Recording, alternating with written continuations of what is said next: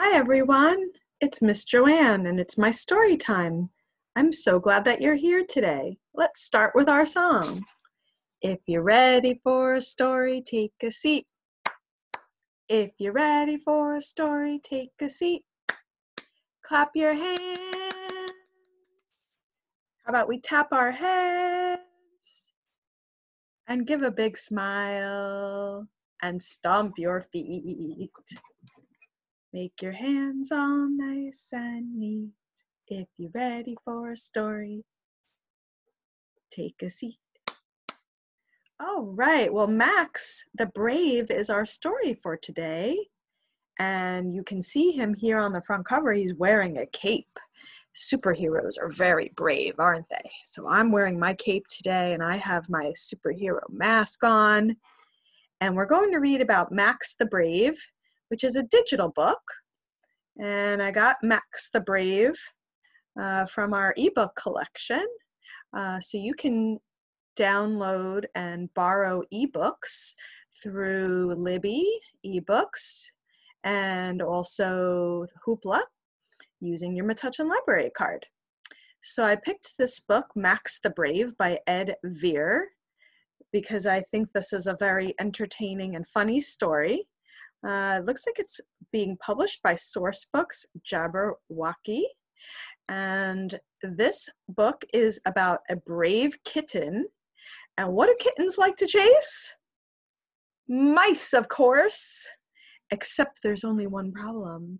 Max doesn't know what a mouse looks like. So let's read this story together about Max the Brave. This is Max. Doesn't Max look sweet? Max looks so sweet that sometimes people dress him up with bows. Max does not like being dressed up with bows because Max is a fearless kitten.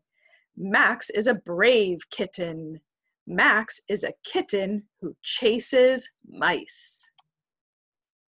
Max the Brave just needs to find out what a mouse looks like, and then he'll chase it. Maybe Mouse is in there.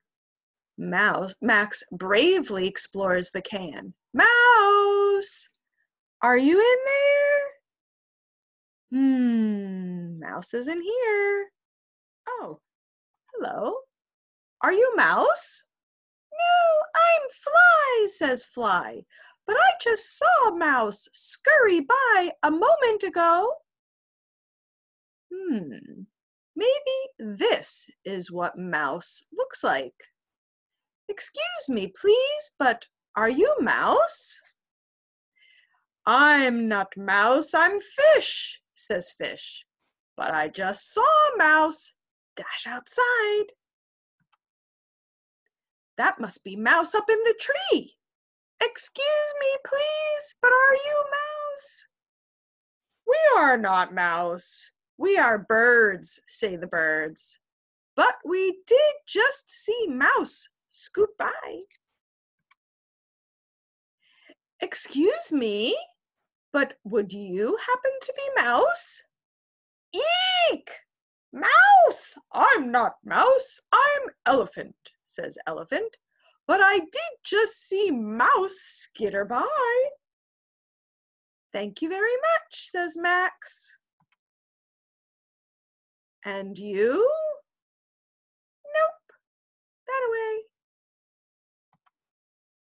Hello there. Are you Mouse by any chance?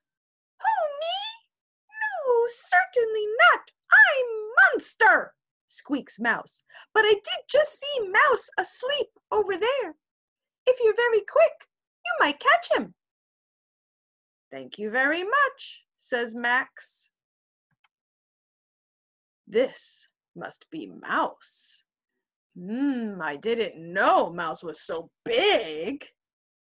Excuse me, Mouse, will you wake up, please? I am Max the Brave, and I have come to chase you. Wakey, wakey, Mouse, yells Max as he bounces up and down on Monster's head. I am Max the Brave, and I chase mice, and I might just eat you up too. I didn't know mouse had such big teeth. Gulp, gulp.